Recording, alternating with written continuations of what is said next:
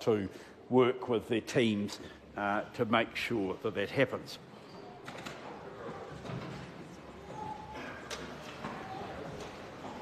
Tēnā koutou katoa. Denise Lee. Thank you, Mr Speaker. Tēnā koutou katoa. E taunei te tahi pirere na tikapa moana. Nā ki kaupangia matia e tu aroha e monga keke, mongere hoki. Ka irihia, kiwai a tamaki hiranga waka. Ka irihia, kiwai a ta manukanuka hotarawa. Nā ka ungia nei aho, he mangai, he taranga, he kanohi, mo te hungara. Nō reira, aroha kia roto ke te tupo tutini. Ka mihia ka tātou, kia ora mai tātou katoa. Greetings to you all. A bird fledgling from the Coromandel has alighted here, enfolded by the mana of Monge Kiekea and Mongerei, christened with the sacred water of Tamaki, christened with the sacred water of Manukau, sent here as the mouthpiece, the ears and the eyes for the people there. Therefore, I acknowledge those who have gone before. I mihi to us. Mr Speaker, greetings to us all. And congratulations on your new role. You were one of 7 members here in the 52nd Parliament who sat with my father back in the 80s and the 90s. Many of us have had family precede us here, fathers, grandfathers, cousins, but unusually, 2 of my colleagues' fathers taught me in primary school, one of them moving on to become an MP, the other, my favourite teacher of all time, well, he happens to be up there in the gallery because his son is about to deliver a maiden speech. No matter where you are in New Zealand, we're all somehow connected, somehow local, and we inevitably know each other. I drove into the local petrol station after the election to return yet another hired trailer used for signs, and the station attendant approached me and remarked, "Hey, are you that lady from the signs, the one that won? I've been watching you. If you know how to back a trailer like that, you deserve to win." I laughed. I introduced myself to Lester, and he told me that he was a regular middle New Zealander working hard to make a living, and now that I was elected, Miss Lady from the signs, he said, "Don't forget about us." Pressing a little further about what he meant, I discovered it meant that he felt okay about working hard as long as he had enough to take his family on a holiday. He didn't want lawmakers to take away that opportunity. It wasn't complicated. He was outgoing and optimistic, and he felt strongly that he wanted to keep more of what he earned so he could choose how to spend it. Lester is indicative of many others in my electorate of Monga Kiekea. I'm honoured to have been the Auckland City Councillor for the hard-working area and now their Member of Parliament, and I thank them for the faith that they have placed in me to continue as an elected representative. May I acknowledge the immediate and highly regarded past Member of Parliament, the Honourable Paseta Sam Lotuienga, who joins me here in support today. Whaawhetai lava, Sam. I've learned a few things about Monga Kiekea along the way. When we're told the Manukau Harbour is the poor cousin to the Waitemata, we don't accept it, we straddle both. When we know we've got New Zealand's largest regeneration project because some of our social indicators are poor, we embrace it and we stick together to face change. When we've got the nation's largest industrial area contributing to GDP, we value it and we punch above our weight. We're highly diverse in age and culture and income. The level of investment and activity in our part of New Zealand is unprecedented. Between the scale of Housing New Zealand's build in Oranga, to Tamaki Redevelopment Company, to the Amity Transport Project and the huge, long planned for and yet controversial East-West link, we are a very busy part of New Zealand. Monga Kiekea contains the lifeblood of our nation. While the scale of these projects value into the billions, the true value of any electorate is always back at the local level. Panmure, Ellerslie and Onehunga, the 3 main village centres, Mount Wellington, let's work on one, have a distinct community feel that is hard to find in a fast-paced, busy city.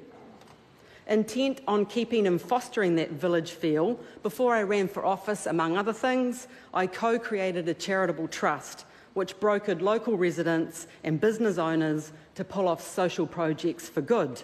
A far cry from a former role that I had working with high net worth clients at Morgan Stanley in Philadelphia.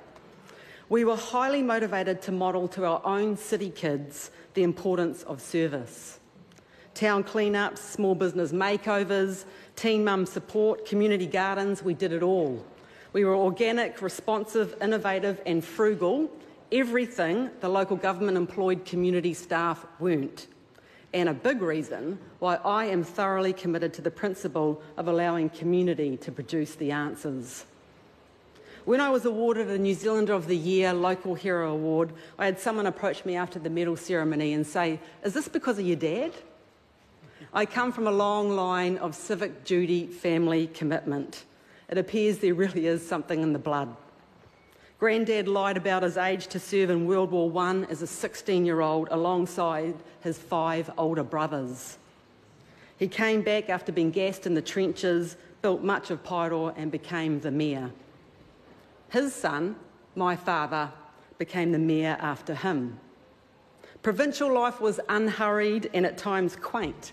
I recall our girls' brownie pack having to parade past Dad standing in front of the council chambers dressed in all his merrill chains as part of annual town commemorations.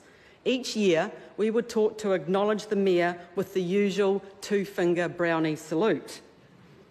I figure there's no better time than my maiden speech, a mere 40 or so years later, Dad, to let you know that one parade, my younger sister Angela and I decided in jest to momentarily turn the fingers around.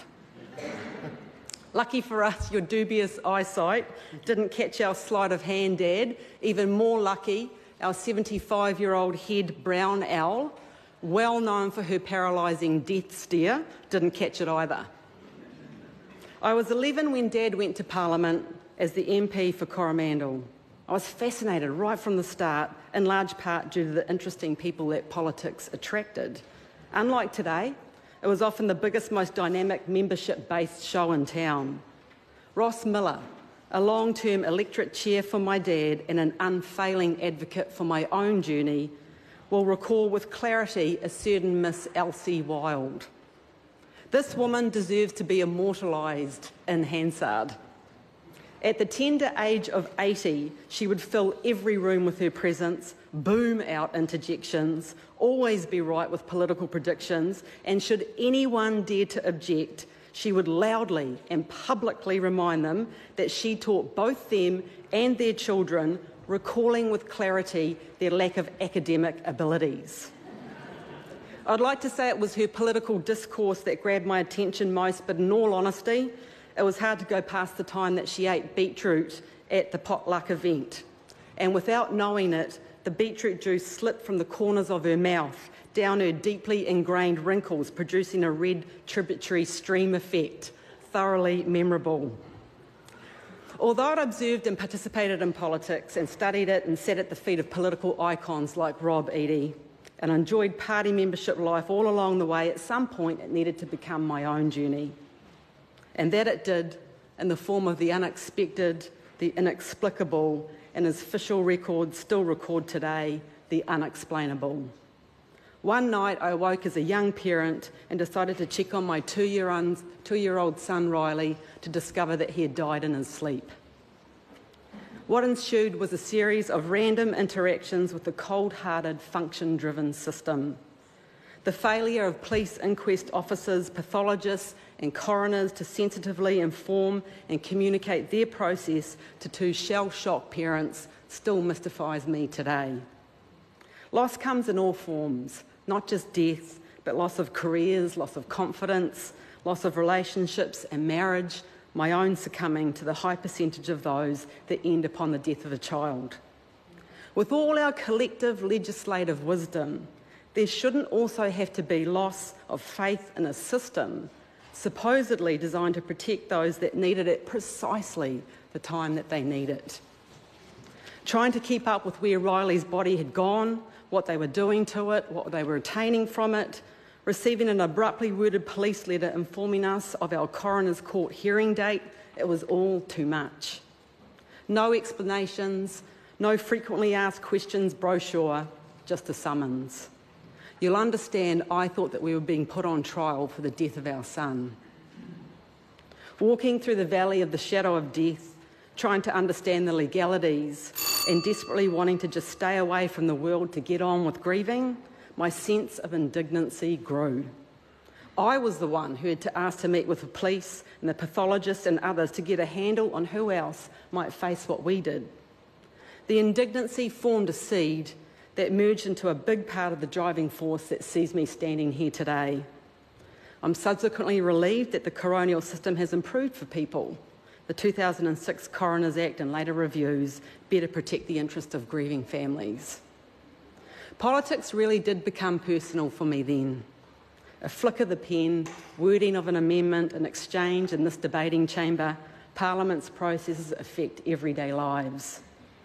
I've had the pleasure of being in Auckland Council's cabinet as the Deputy Chair for Planning, covering Auckland's housing, transport and infrastructure, $45 billion of assets to make your eyes water. But what is the reality for residents? Fixing the broken curbs so car tyres don't get scraped. Speeding up consent so the house extension can just get built. Going to the park expecting to see the lawns mowed. The settings are wider here, but however you measure it, the expectation is that we will make a difference in the everyday life of New Zealanders. We will foster the right economy for jobs and income, which in turn fosters hope and the fruition of dreams. I am immensely proud to stand with the National Party, who have overseen substantial growth in their recent term of government, despite international trends to the contrary. 10,000 new jobs each month for the last 18 months is extraordinary. I am surrounded by a host of incredible supporters who appear to have decided I'm a good investment of their time, energy and unfailing commitment, and I can only hope to return the favour. To the National Party, thank you for backing me to back Leicester and backing people to choose their own future. What I most appreciate about you and our leader, the Right Honourable Bill English, is the relentless commitment to the politics of hope. It should always outweigh the politics of fear, even when the latter sells more media space. To my core local volunteer team, you're everything I'd wish for. As chance would have it, we're dominated by females. Dr. Lee Mathias, how you have time to run boards, a business and back women like me, I do not know. Sue White, politics is obviously in your blood, but for all the right reasons. Your friendship and that of your daughter Ainsley I hold dear. Louise Miller, my chair, our kids went to school together, you always say yes, and no one can sport a pair of red bands in the city like you can. Josh Bedell, the lone male voice, we all know you love it. To my personal friends, outside of politics, let's keep it that way. You don't like the policy detail and I like the escape. You also remind me this place is a bubble, so if I ever get out of touch, pop me. And to my funny, often irreverent and close-knit family, I adore you. To my two sisters, Rochelle and Angela, and your clans, we have many more adventures ahead, and I am proud of our strong and fun-filled bond. Remember the time when we ran around the beehive as teenagers and I fell on Robert Muldoon when he opened his secret private elevator door? Well, it's time for the next generation of kids to let loose on parliamentary security. Mum and Dad, your rock-solid presence and commitment to our family is a very large reason I am here today. In an age of transience and relativity, you have been present for us, you have stuck to your convictions, the greatest and most admirable of which is that you love and you serve others before yourself. When we've hit hard times as a family, and there's been plenty, you've adapted. I cannot thank you enough for the way in which your character has forged our family destiny and that you've supported me in the pursuit of mine. And finally, to my own precious children, my son Riley, who as the good book says, lives beyond the veil, you are a gift. My daughters, Sydney and McKenna, your world is not the one I grew up in. I spent weekends rat shooting at the Pyro dump. You navigate the virtual world, streaming mass international content 24/7 under the watchful eye of Google and Facebook empires. It is your world that will rapidly change what we do here in these halls, and I am proud to have two incredibly talented young women to guide me in how to think ahead. I love you.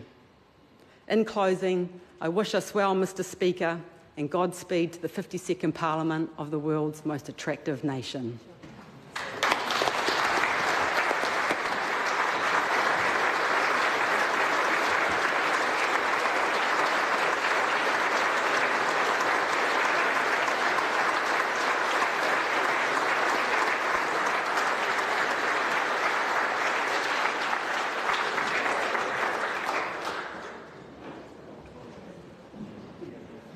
Order.